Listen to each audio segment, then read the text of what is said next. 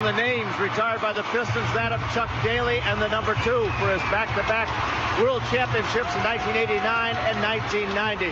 Coach, your teams were built on defense, just as this one is. Can you talk about how Dwayne Wade has had so much success in these last 2 games, 40 points in game 2 and now dominating tonight? Well, I think it gets dangerous once he understood what they were trying to do defensively.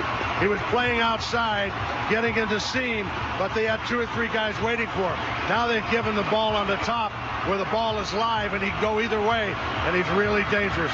As a coach, you devised the Jordan rules, ways to double team and stop Michael Jordan from penetrating to the lane. Does Dwayne Wade demand that type of attention now? If he doesn't, he will, for sure. He is some kind of player. He can get to the basket. He can make long-range shots. They've got to make up their mind whether they want to double one or the other, either he or Shaquille. Doug Collins mentioned earlier some people were born to coach. You fit in that category. Are we going to see you back on the sidelines anytime? No, I'm not going to be back anytime soon, but I miss it at times. We miss you too. Thank you.